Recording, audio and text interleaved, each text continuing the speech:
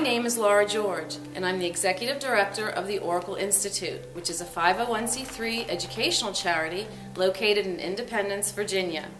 Today, we're going to show you the inside of the Peace Pentagon and its progress as of March 2014. With me are three great guys. This is Stephen Greif of Highland Builders. He's the general contractor for the project. This is Chris Miller of Harmony Timber Works. That company did our timbers and also installed them. And this is Russell Rigsby. He's an artist locally here, and he's also going to build our stained glass windows. The first thing you see when you enter the Peace Pentagon is the Great Hall. In designing the hall, we wanted to create a feeling of ascension and transformation because it leads to the heart of the Peace Pentagon, the sacred space. There will be staircases curving up and down to create a spiral effect. The up staircase will spiral to a platform which will lead to the balcony of the sacred space, and then down to create a spiral effect. Chris was instrumental in capturing all of these concepts. Thank you, Laura. At Harmony Timber Works, we first like to meet with the client and discuss their ideas. I based the design of the Great Hall timbers on Laura's concept of ascension and expansion. The timbers also mimic the hull of a ship, an upside-down Noah's Ark, if you will. On my right is the gift shop, where we will sell Oracle Press books. And on my left is the Oracle Internet Cafe, where you can get a cup of coffee when you arrive, settle in before an Oracle class or other program. Right now, the windows and doors are being stored here in the coffee shop as well as across the hall in the gift shop. After we pass our first blower door test, which is required to obtain the Passive House certification, we will be ready to install the windows and doors.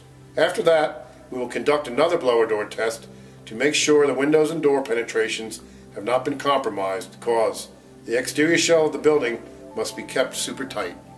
And this space is for our public library and an office. For the last 10 years, Oracle has been collecting books, and we have a spectacular collection on philosophy, history, spirituality, and the holy texts of all the major religions. And this is our conference room. On this side, there's also two more offices. This room will have video conferencing capability, and it will allow us to plan peace-building efforts with other organizations around the world. Before we go in the sacred space, let's take a quick look downstairs. This is our main classroom and dining hall, and it mirrors the sacred geometry of the pentagonal chapel above.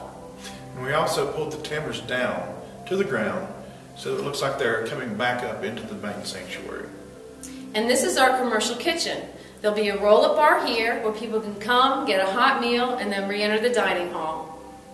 Before we go back upstairs to the sacred space, let's take a look outside. It's hard to tell because the windows and doors aren't installed yet, but the Peace Pentagon plans call for a daylight basement with doors that open onto a patio overlooking the New River. The view is breathtaking. And the view of the river from the sanctuary is even better. So let's go upstairs and ask Russell to talk about the stained glass windows. The sanctuary employs the sacred geometry of the Pentagon. The exterior walls are 55 feet long, 5 times 11, and the interior walls of the chapel are 25 feet long, 5 times 5. Also, the point of the chapel is solar south. We chose solar south because magnetic south is slowly shifting. This is where we will offer multi-faith services and ceremonies.